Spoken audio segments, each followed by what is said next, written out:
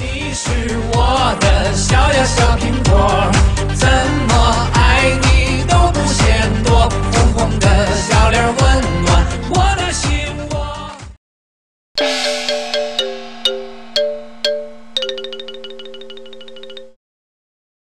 Ni hao YouTube, what's going on? Saarland to China. I was traveling to Qingdao in summer, and today I want to show you the top 10 things you absolutely have to do when you're traveling to Qingdao. Qingdao is located in the east of China, and it literally translated means green island. Qingdao is located in the province of Shandong, which means Eastern Mountains. So we are in the far east of China, almost in Korea. You can easily reach Qingdao from Beijing by plane or by train. The train takes around 5 hours and is approximately 250 kwai. Now, Qingdao people are amazing and very nice. They are always friendly and very helpful. They eat amazing breakfasts most of the time together with the family. They drive fat German cars. They eat pizza in an ice cream cone. Yes, in an ice cream cone. They have amazing seafood, eat fried dick on a stick. They drink one of the best beers in the world, even out of a plastic bag. And, ladies and gentlemen, the street cleaner plays a melody.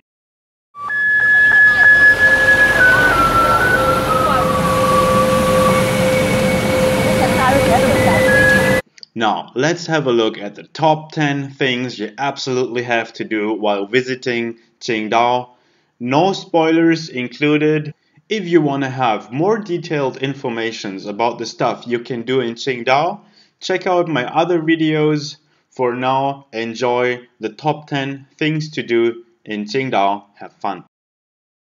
Number 10. Zhongshanlu. Zhongshanlu is something like the heart of Qingdao. From this street, you can reach almost all the interesting points in Qingdao. Now, let's have a look at the map of Qingdao. Zhongshanlu is located in the southwest of Qingdao.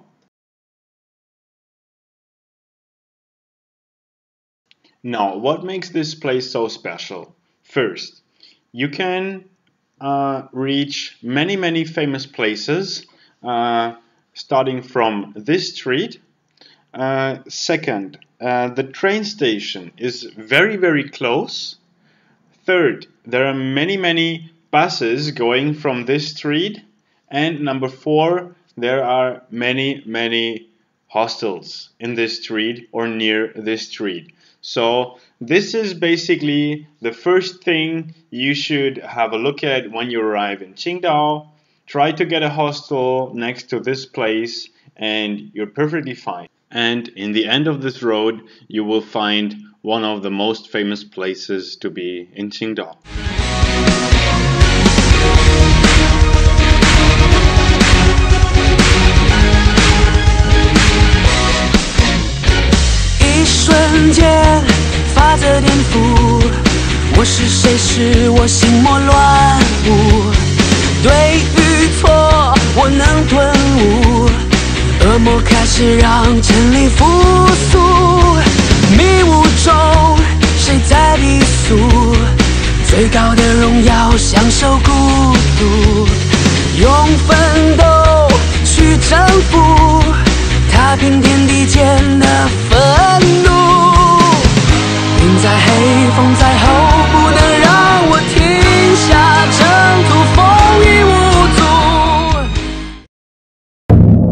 Number 9.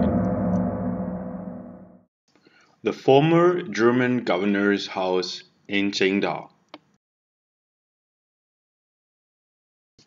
Tsingtao was occupied by the Germans between 1891 and 1914, and in this museum we can see the former German governor's residence. And basically, what you can see at this place is some typical German architecture, some German furniture, some really typical German stuff, which basically for me as a German is not really interesting, but I can imagine for other people, or especially Chinese people, it might be very interesting. The architecture is really nice. It looks like a castle. It's rated an AAA place to visit, tourist place, and I think it's quite nice to see it. But as a German, for me, it's a bit boring. But if you are there, go for it. It's not very expensive. I think around 10 kwai. Have a look at it, and you will have a nice view as well. If you are there, don't miss to visit this German pub here called Ratskeller. This is a really, really typical German pub. I can confirm this. They offer some really authentic German food. Pretty expensive though. If you like German stuff, at least try the sausages. Number 8. The Jimolu Shizhang. If you have been to Beijing before and you like the silk market, you will love this place. You will love the Jimolu market. You can buy all kinds of knockoff stuff, everything Chinese people like, all the Gucci stuff, fake Gucci, fake Prada, fake Louis Vuitton, all this stuff, all this knockoff stuff, really, really, really cheap. Much, much cheaper than in Beijing and the silk market. And I don't have to add anything about the quality. You know what I'm talking about. I was visiting this place, and to be honest, I think it appears a bit to be run down. I saw on Wiki Travel it was recommended being soon one of Qingdao's most popular retail markets. To be honest, I don't know. The place made a really rundown impression on me, a bit crappy. Look at the pictures. If you like shopping, cheap stuff, go for it. Otherwise, I wouldn't go there again. If you go there, check out the good foods, the good traditional foods in the streets. And also look out for some good Korean restaurants. It's kind of the Korean quarter of Qingdao. One more thing to mention, once you visit the market, don't forget to haggle. Haggle like hell, don't accept their prices. You can bargain a lot. In my opinion, the best place to go for shopping in Qingdao concerning bags and clothes and stuff is the Taidong Buxingjie. This is a street in Qingdao with really, really nice markets, a lot of small sellers putting up their clothes and stuff, and you can again bargain and haggle. And it's so nice if you walk there in summer. It's pretty crowded, but I think it's a lot of fun. Don't miss this place. Definitely go there. It's a really, really nice street. Check it out. You can buy a lot of nice stuff, and the atmosphere is really, really nice. Make sure you go there in the evening. It's starting when it's getting dark. Number 7. The Qingdao Underwater World. It is said to be the first aquarium in China. Now, the Qingdao Underwater World is divided into 5 different stations you can walk through. You can see seals, other sea animals and stuff, and you will definitely take some nice videos and some nice pictures. I've been to some SeaWorlds before in Germany and in other countries, and I can really say this SeaWorld is definitely worth it. It's worth going. There are so many interesting animals. You will take a lot of nice pictures and a lot of nice videos. It is definitely worth going there. But you might ask, why only place number 7? Well, it's quite a bit expensive. If you want to do all the 5 different stations in the aquarium, which I really recommend, it's 130 kwai, which is a bit expensive in my opinion, even though it's worth it. But, ladies and gentlemen, oh my god, this place is so crowded. I mean, it's so crowded. I've been there on a Monday, on a regular Monday, a regular working day, and it was so crowded. I could hardly see the seals. I couldn't even see the seals or anything. It was so crowded. Everyone is taking pictures like crazy, and you don't even see the animals.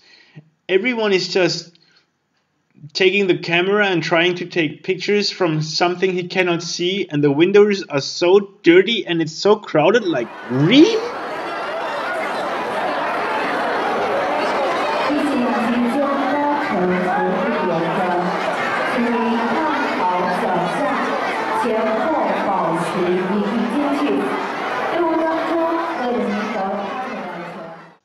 Okay, it was nice, but I will never ever go there again. Do this at your own risk. Number 6. The German architecture. Tsingtao was occupied by the Germans between 1891 and 1914, so you can still find a lot of typical German buildings and typical Baroque style German architecture. If you have a closer look to some of the buildings, then you will find out they definitely do not look Chinese. There are various German buildings in Qingdao which are very special. For example, the former German governor's house, which we've seen before, or even the former German prison, which is quite interesting too. But I think the most interesting and authentic German architecture are the two churches. One of them is the Catholic Church, the other one is a Protestant church, and the clock tower and the bell of the Protestant church were even imported and shipped from Germany. Also, if you have a closer look around the place, you will find German stuff everywhere. Number 5. Xiao Qingdao. Literally translated, it just means Little Qingdao or just Little Green Island. It's a very nice island in the middle of the sea, and there is a white lighthouse on the island. You can almost see it from everywhere on the beaches. It's very, very nice. You can have a walk around on the island. The island is quite nice. It's like a big park. You can have a walk around. You have some nice coast places, and you can have a look at the city of Qingdao. The White Lighthouse was built by the Germans, and you cannot access it. It's closed.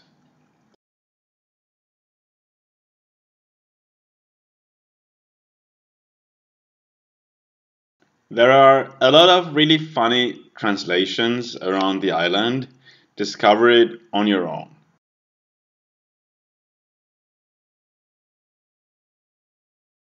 Now you have two ways to access small Qingdao. The first way is to take the ferry. It's a really short ride.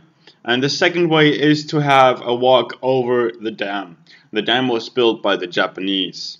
Both ways are a bit inconvenient. The ferry takes a lot of waiting, and when I was there, the place was so crowded and there was a lot of queuing and stuff. So we decided to take the dam. Once you take the dam, you have to be really careful because there are taxis and tourist buses driving on the dam to the lighthouse, and it takes a bit longer than it appears. Starting from Zhongshanlu, it might take around 2 hours by foot to get there. Number 4. The Wusi Guangchang. This is a very nice place located directly next to the coast of Qingdao.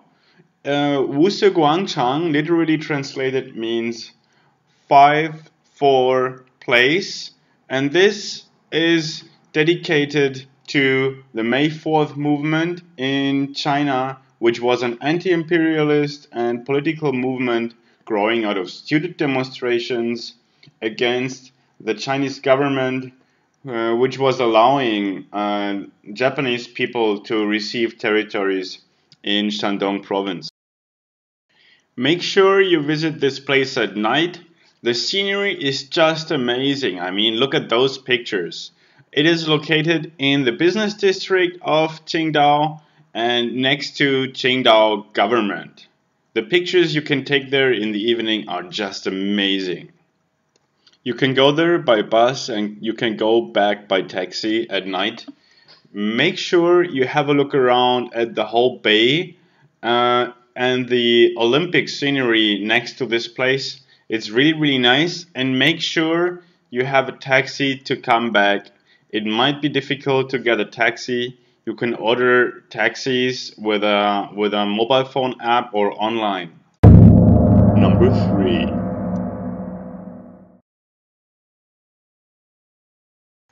The Xiaoyushan Temple. There are many temples in Qingdao, and the Xiaoyushan Temple is my favorite temple in Qingdao. It means Little Fish Mountain Temple, and before you access this temple, you have to climb a small mountain.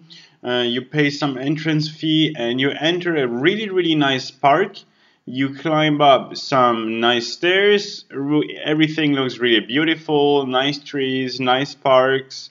And once you reach the temple, you can go inside. The temple has 3 floors, and you will have an amazing view over Qingdao. Make sure you take some food and drinks with you. You can sit down, relax, and enjoy the view for a long time.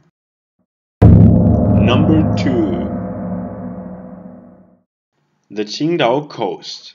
Now, all of the Qingdao coast is really impressive. There are very crowded beaches. There are really nice beaches, and there are at least 6 different beaches in Qingdao.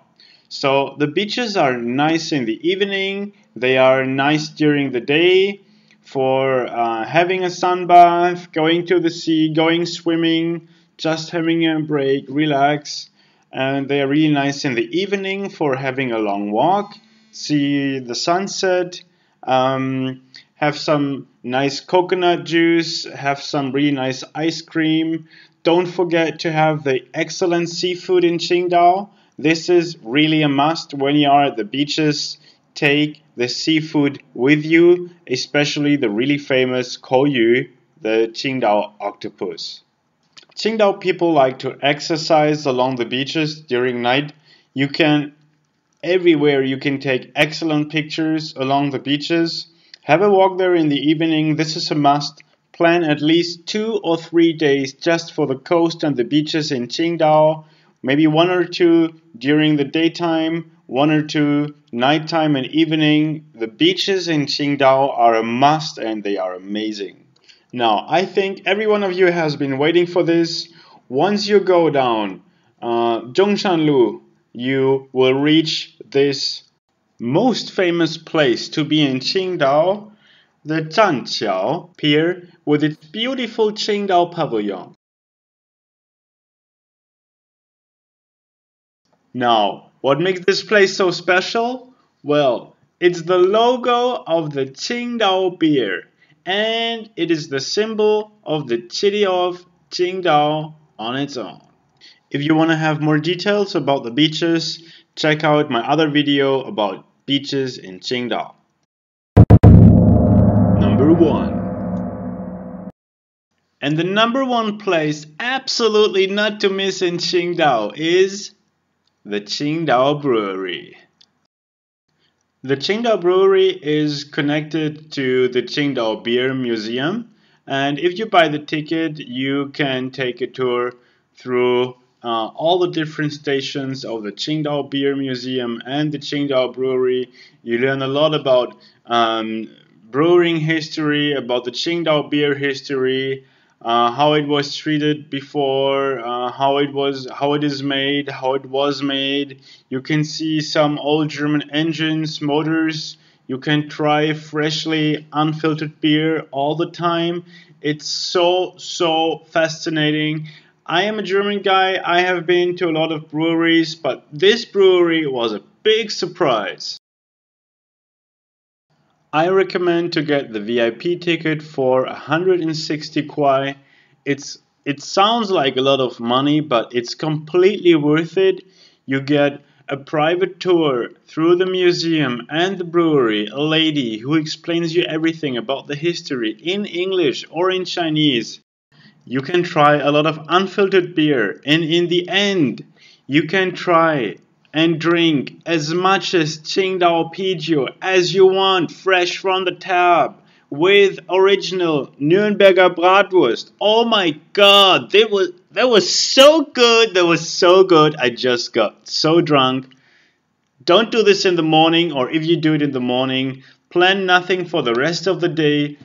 The Tsingtao Beer Museum is absolutely the number one thing you should do in Tsingtao.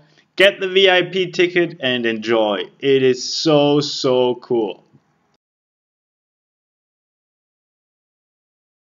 你是我的小呀小苹果，